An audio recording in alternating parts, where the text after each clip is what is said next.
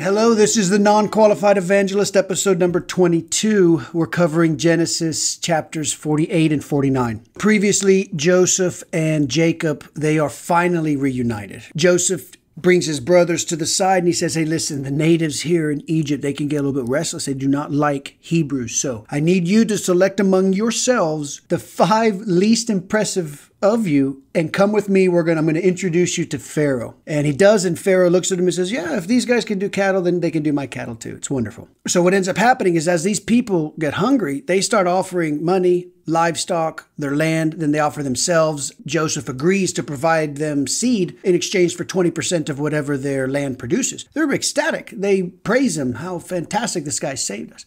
As Jacob prepares to die, he calls Joseph. He says, Joseph, I have a very important thing I need you to do, and I'm going to have you swear by holding my thigh, and you're going to take my body out of Egypt, and you're going to bury me in the cave of Machpelah where my family is.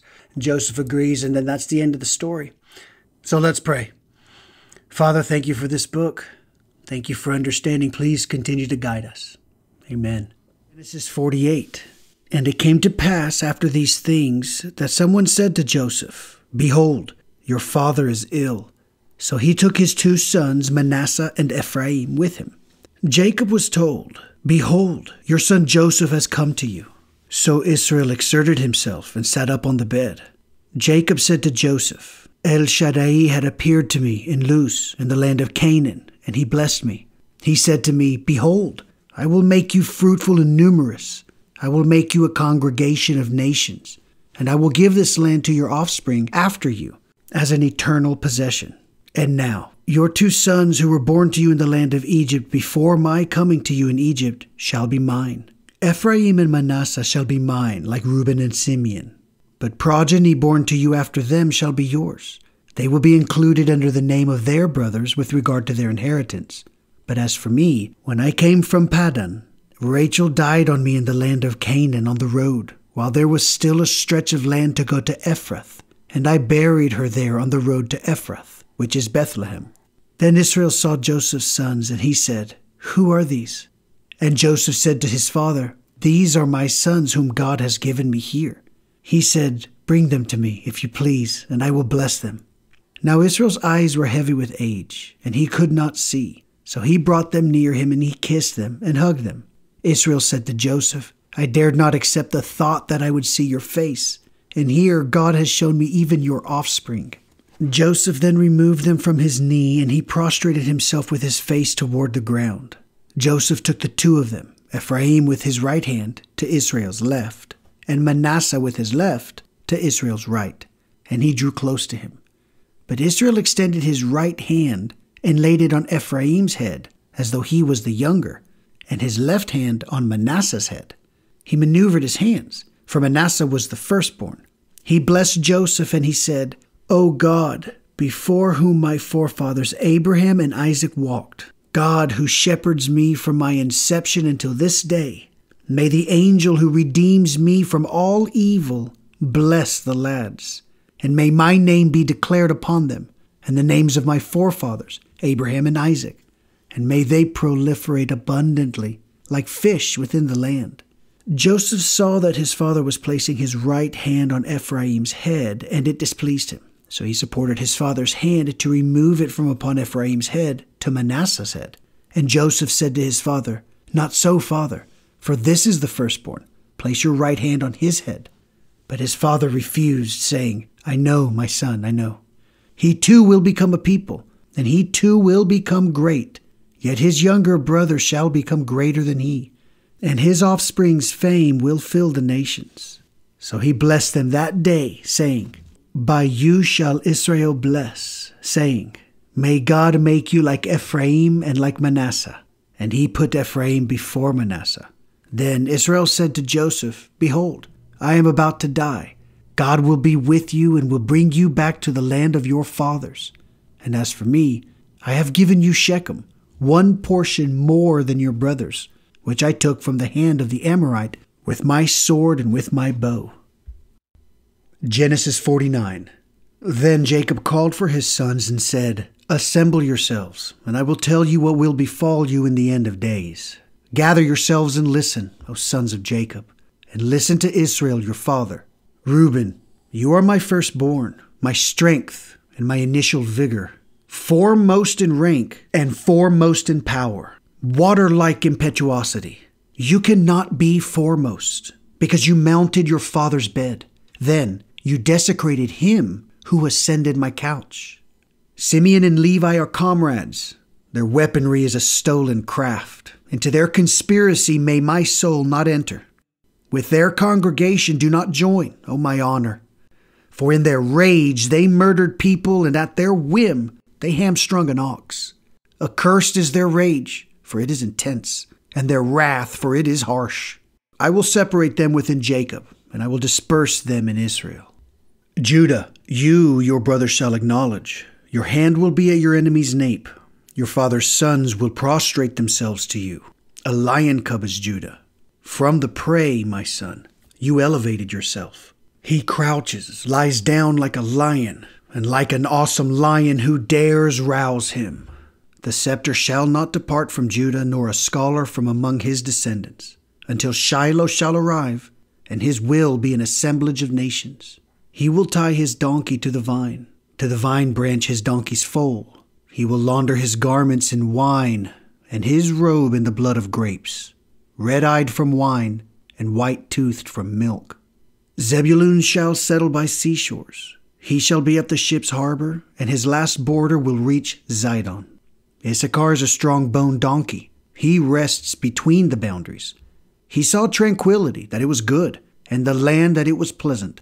Yet he bent his shoulder to bear, and he became an indentured laborer. Dan will avenge his people. The tribes of Israel will be united as one.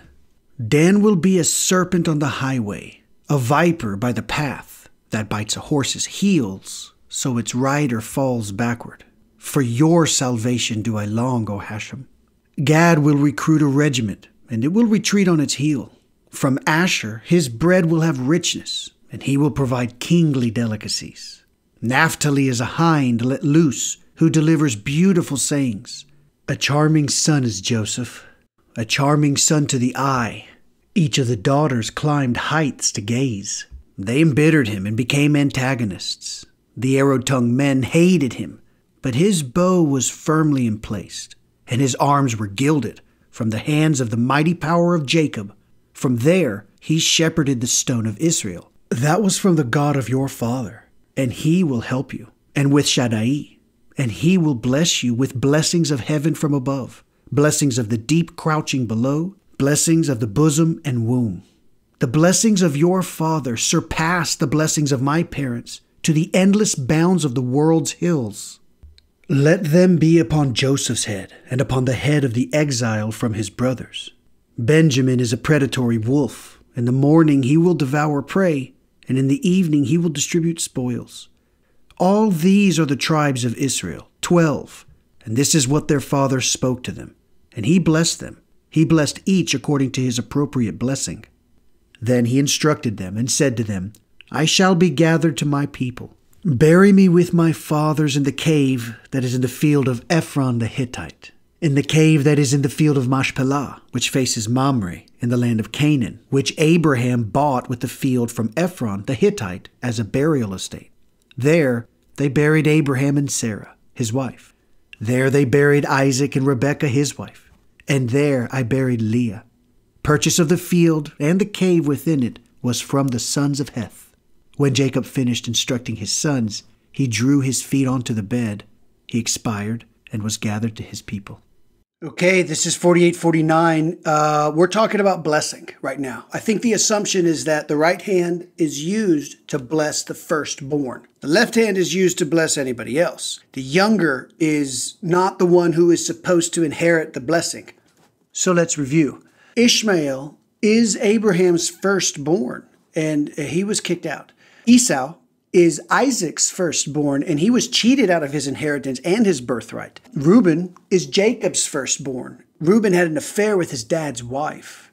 Sarah, her firstborn was Isaac. Isaac was blessed by God, knew God, and the blessing continued from Abraham to Isaac. Now, Rebekah loves Jacob. He's the one that receives the blessing. He knows God. Now, finally, Rachel. Rachel was the loved wife of Jacob, and her son Joseph is the one that receives this blessing now. This, I think, is where we see that God values authenticity more than, like, I was born first. There is a story here about Shechem that I'm skipping because we have to talk about the blessings. Reuben absolutely loses the top seat at the table because of this whole affair thing. Jacob says, "You don't think.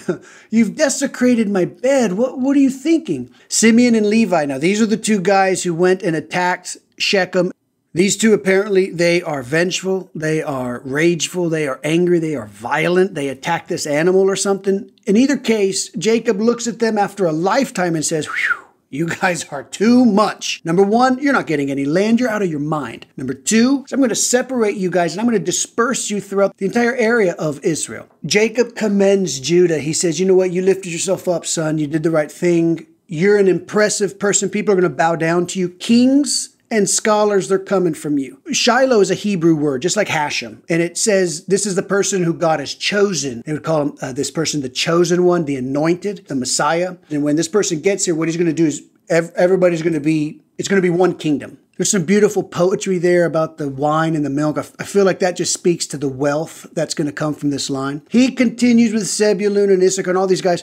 He gets to Joseph. He says, "You know what, Joseph, you're beautiful. You're strong." He says, "Joseph, the blessing that I received from my father surpassed my father. I want that for you now, Joseph, that your blessing will be greater than mine." Finally, Benjamin will be a warrior.